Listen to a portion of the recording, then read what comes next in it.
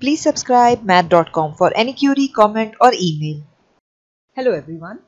Our today's lecture is on the proof or verification of the expression that is AB transpose is equals to B transpose A transpose.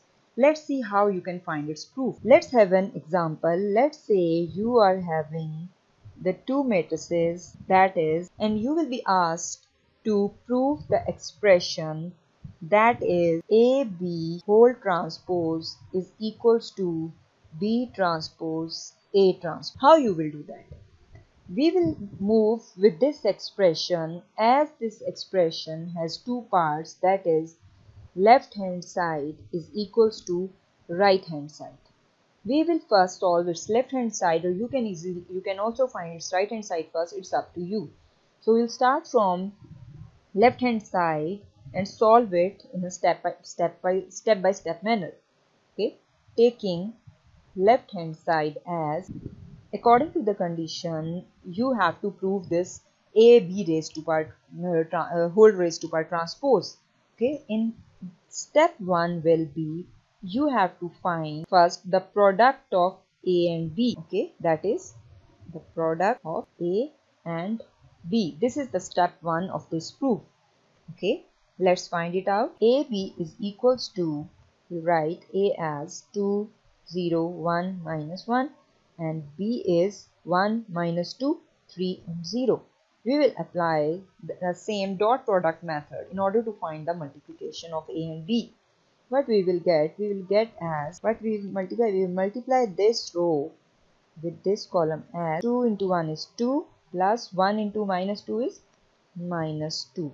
We will multiply the corresponding elements as we do in the dot product. Then we will multiply this row with this column. What we will get? 2 into 3 is 6, plus 1 into 0 is 0. Okay, then we will multiply this row with this column. Means 0 into 1 is 0, plus minus 1 into minus 2 is plus 2. Okay, minus minus cancel out to form plus. Then we will multiply this row with this column. Okay, then 0 into 3 is 0, plus minus 1 into 0 is 0. So this is what we get after multiplying A and B. So AB comes out as, the final answer is 2 minus 2 is 0, 6 plus 0 is 6, 0 plus 2 is 2, and 0 plus 0 is 0. This is AB. Okay, now we will find its transpose. The step 2 method is, step 2 of this left hand side is to find transpose. In transpose, what we do? We just change rows into columns or columns into rows. Keep in one thing in your mind, that one operation should be applied. Either you convert rows into columns or you convert columns into rows. So we'll find transpose as AB transpose will be AB transpose. What we will get? We will get as, we will change the columns into rows. As this is a column, we will made it row, that is 0, 2. This is a column, we will made it row, that is 6, 0. So this is the answer of AB transpose. Okay, so we have found the left hand side of the given expression. Okay, so we are done with the left hand side. Now we will find the proof of the right hand side, and we will see whether they are equal or not. We are going to find B transpose A transpose. Right hand side is equals to B transpose A transpose. For that, step 1 is find the transpose of B. We were having B as, okay, and its transpose will be equals to changing the rows into column or column into row. Okay, so this is a column, we will convert it into row as 1, minus 2. This is a column, we will convert it into row as 3, 0. So this is the transpose of B.